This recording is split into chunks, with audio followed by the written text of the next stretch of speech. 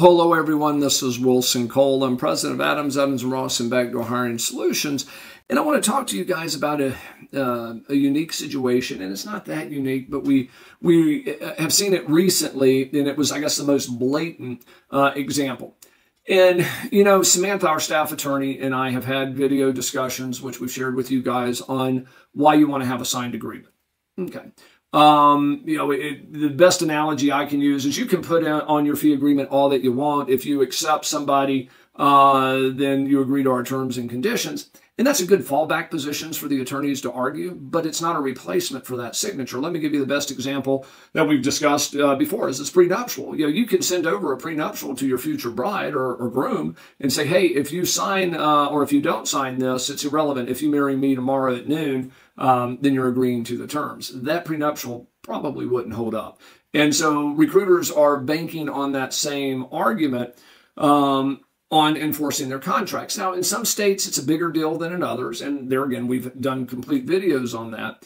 But from a collection standpoint, we always come back to, well, there was a meeting of the minds. You knew our client was a recruiter. They sent over the fee agreement. They put you on notice what the fees were, or you paid them in the past, so you knew what the fees were. And so there was obviously a meeting of the minds. That's the collection argument that we utilize.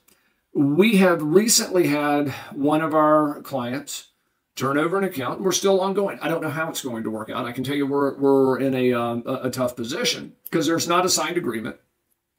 There is not. The client says that, and I truly believe they did discuss fees, but it was on the phone. There's no recording of that phone call. There's no email to memorialize, hey, Steve, per our conversation, you know, here's Fred Smith, our fees are 25% and things along those lines. So there was no documentation that fees were even discussed. Worse yet, after the candidate was given the offer, our client provided, oh yeah, I'm not sure if we discussed this or yet.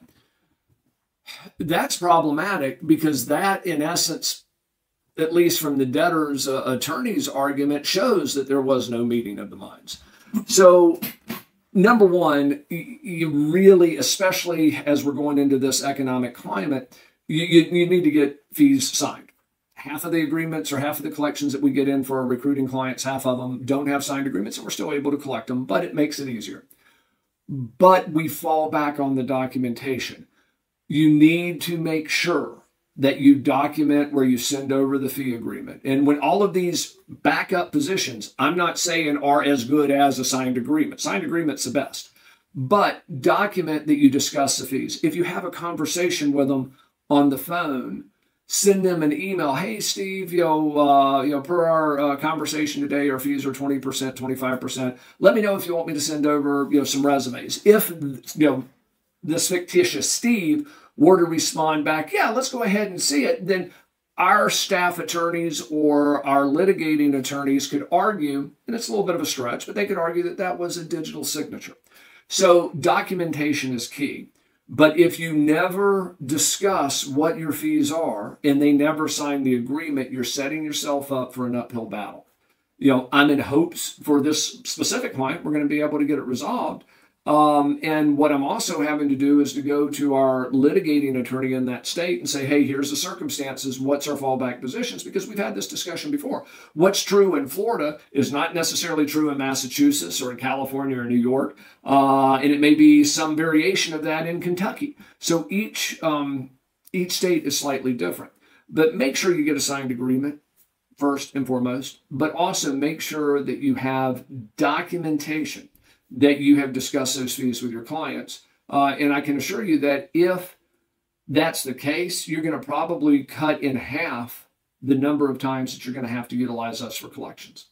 If you do have a collection that you'd like to discuss, or if you'd like to find backdoor hires, please visit our backdoor hire website at backdoorhires.com, and we can search for backdoor hires, or visit our staffingdebt.com if you'd like to speak with me or one of our staff attorneys.